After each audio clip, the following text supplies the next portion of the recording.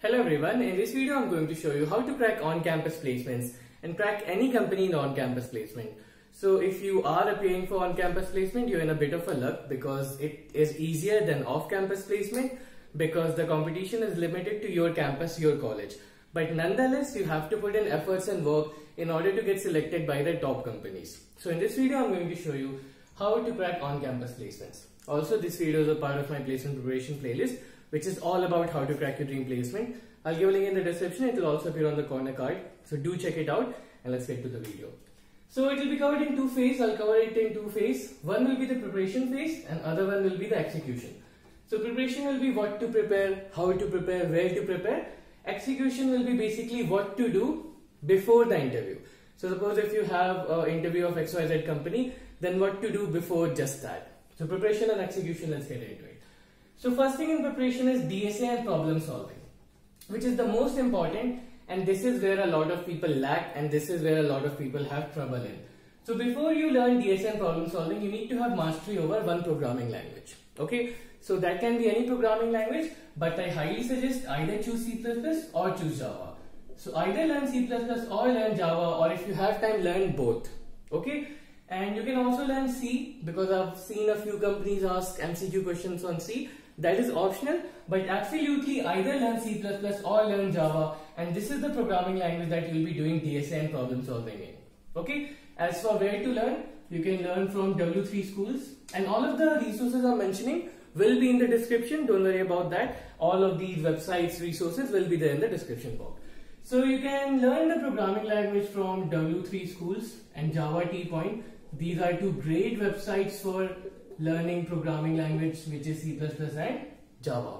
Okay, so once you've learned the basic syntax of either C++ or Java or both, so once you've learned the basic syntax, once you're able to form simple programs in this, then the next thing to do is learn the library. So library of these programming languages will really help you in solving complex problems and in DSA. So C++ has STL, so C++ has STL library, Java has collection. So you need to learn STL if you're doing C++, you need to learn collections if you're doing Java. Again, where to learn? So go on YouTube, and if you're doing C++, search C++ STL in one video. From the top few search results, just watch one of the video and try hands-on what they're doing. So from the top few search results, just watch one of the video and try hands-on what they're doing, and you'll be able to understand. Likewise for Java collection, just go on YouTube, search Java collection in one video. From the top few search results, just watch one of the videos, try hands-on what they're doing, and you'll have a good understanding of Java collection. So learning the library of the programming language is very important, like I said, in order to solve complex problems.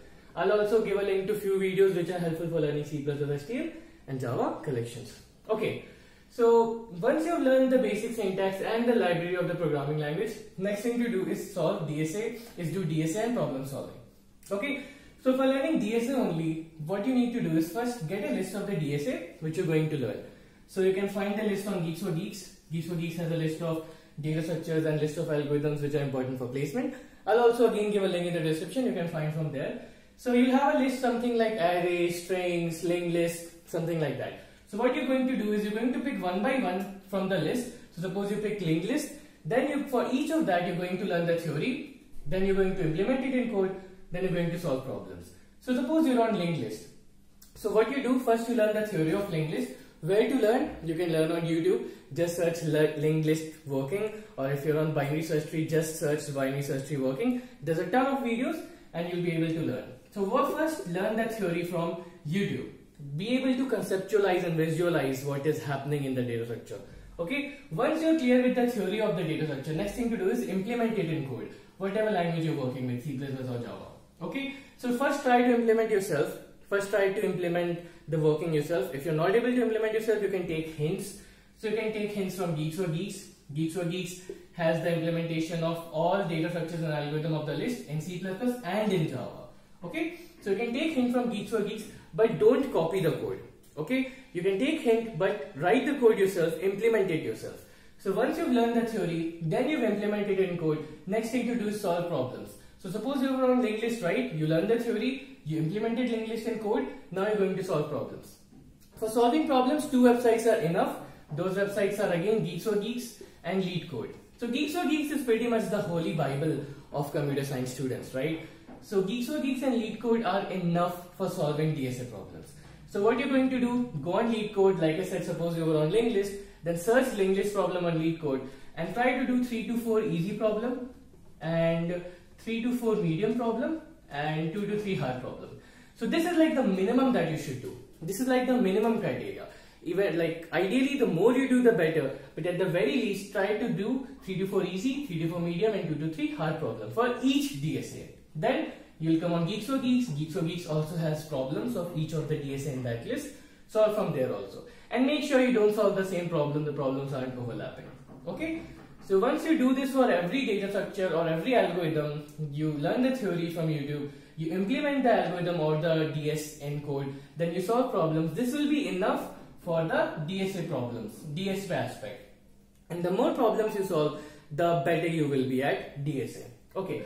Now, I have problem solving separately from DSA. And the reason for that is the problems in DSA are pretty classic, right? Most of the problems are something like reverse a linked list, traverse a binary search tree. These are classic problems. But most of the problems asked in coding rounds are not classic. They're pretty new and they don't require DSA, but they require analytical thinking. Okay, so you need to solve those kind of problems. And you can find such problems on coding platforms like Codeforces, CodeShift, HackerRed. So you can choose Codeforces, and Codeforces has level of problems.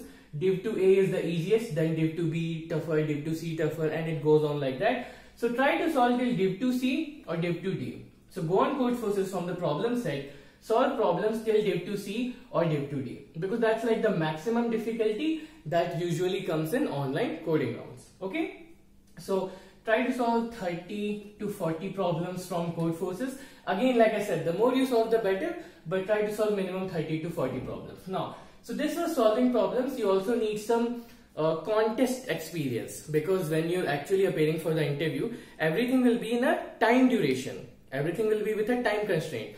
So to take experience of that, give contests. Okay, so there's live contests on both Codeforces and LeetCode. So you can give Codeforces Div 2 contest. So Codeforces Div 2 contest, and LeetCode has bi-weekly and weekly contests. So you can give 5 or 6 contests on Codeforces, give 5 or 6 contests on LeetCode. Now, at any point if you're not able to understand any problem, either on Codeforces or on LeetCode, you can either read an editorial. Both of these websites have editorial, and you can even watch a video tutorial. A lot of people upload video tutorial for problems of these, for solutions of these problems. Okay, so once you do this for DSA and problem solving, this is pretty much enough. Okay, and this is, like I said, the minimum. The more problems you solve, the better will be your problem solving skills, the better will be your DSA skills. Okay, so once you've done this, the next important thing is to have a project on your resume. Okay, so you need to have a good project on your resume which shows that you've actually learned some development or you've put in some efforts, and your project should be a bit unique. That's what mostly the interviewers are looking for. So you should have a good project on your resume. For making a project, you can choose a lot of technologies. There's Android development, web development, machine learning, blockchain. There's a ton of things. So choose a technology, whatever you like, and you can do 2 things. If you can spend some money, I highly suggest buy a course on Udemy. That would be the easiest way. So suppose you're taking web development, buy a course on Udemy. They'll have some courses, they'll have some projects in that course. So just take that course, learn it, and make the project like the one they have in the course. But make sure your project is unique. Okay?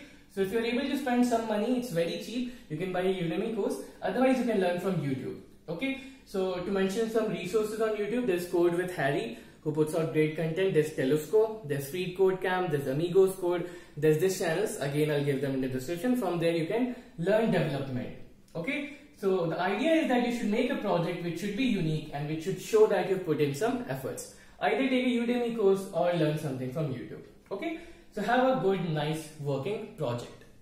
Now, next thing is CS fundamentals.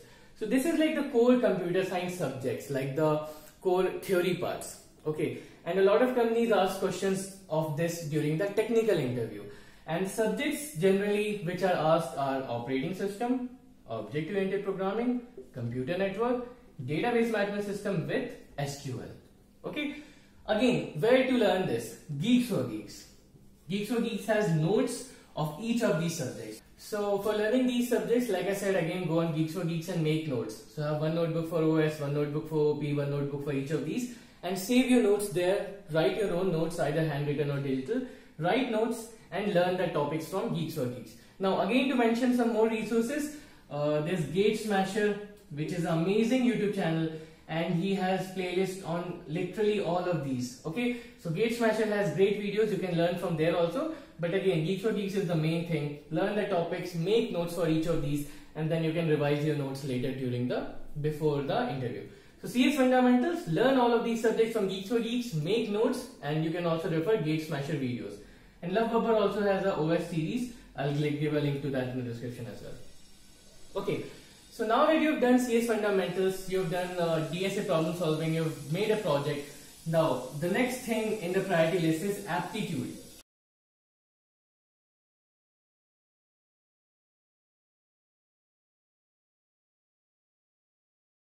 So once you've done all this, once you've done the preparation, once you've learned everything, the next thing is what to do before the interview.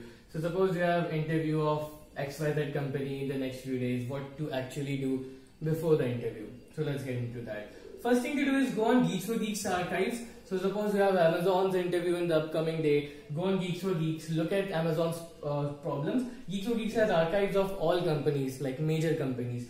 From there, solve problems. Next thing to do is look at Geeks for Geeks interview experience or any interview experience. This is very important. I cannot stress this enough.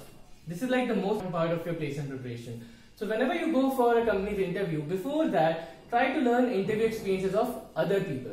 Okay? So I'll give you an example of why interview experience is important. So I was there for IBM's coding test, and beforehand I knew from interview experience that IBM asks a lot of SQL questions. So I was well prepared with my SQL, and I was able to crack IBM's coding test.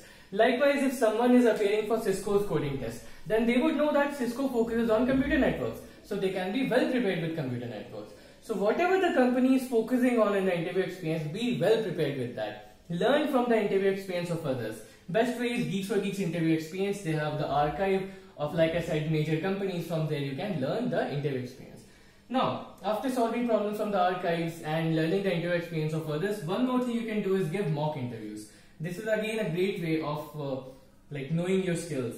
So mock interviews you can give on some websites which allow to give mock interviews for free. I'll again give a link to those websites in the description. Or you can ask your seniors to give mock interviews. You should always have a good relationship with your seniors because they're the ones who have cleared placements before you, right? So ask your seniors to take mock interviews from you, or you can use the websites. I'll give a link to them in the description.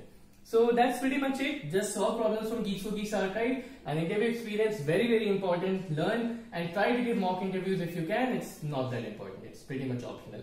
Now, after doing all of this, one more thing is there, and that you should be confident in the interview. This goes without saying, obviously. Still, I know a lot of people who know everything, but just because they're not confident enough, they're not able to crack companies. Be confident, be able to articulate your thoughts in front of the interviewer, be confident with all of your preparation, and then you'll be able to crack any company, it's my guarantee. Because on-campus placements are not that difficult while compared to off-campus placements, okay? I'll make one more video about off-campus placements. This was specifically tailored to on-campus. So that's it. Just give enough time and dedication to the preparation. Follow this for the execution, follow this before the interview, and be confident in the interview, and that's pretty much all you need. If you have any doubts, just leave in the comments. I'll be very glad to answer. Thank you.